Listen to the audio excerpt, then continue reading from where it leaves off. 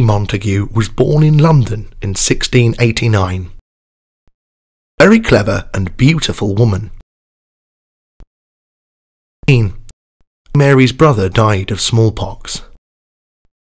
Very sad, because she loved her younger brother.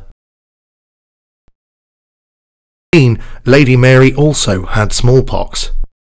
And died. Her skin was marked and her eyelashes dropped out. Lady Mary travelled to Istanbul with her husband and son, and was the new ambassador.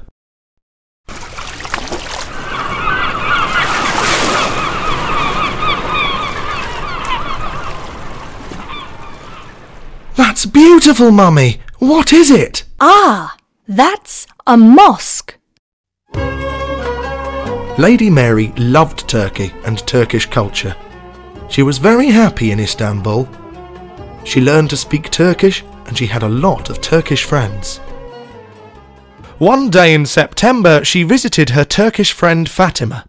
Fatima explained that people in Turkey had a special inoculation against smallpox. What is she doing? Inoculating my children. 4 small marks on the children's arms. Then she inoculated them with some smallpox. Then they covered the scratches and they waited 8 days. Then the children were sick for 2 days. After that, the children were healthy again. Is it dangerous? No. Now my children are safe from smallpox. Very excited about this discovery. She remembered her brother and she wanted to protect her son, so she asked the doctor to come to the embassy. Here you are. Please inoculate Edward, doctor. Very well, my lady. She explained this discovery to her friends in her letters. Very interested in the special Turkish inoculation. Smallpox was a very dangerous illness. Lady Mary's daughter was born in Istanbul. In 1921, all the family was back in London.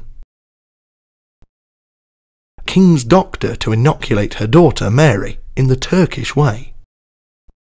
Don't think this is a good idea, my lady. All the children in Turkey are safe from smallpox. Please inoculate Mary. Doctors didn't believe in inoculations. But soon people listened to Lady Mary and ordered doctors to inoculate all his children. Later, Edward Jenner invented a vaccine. He used the ideas that Lady Mary learned in Istanbul.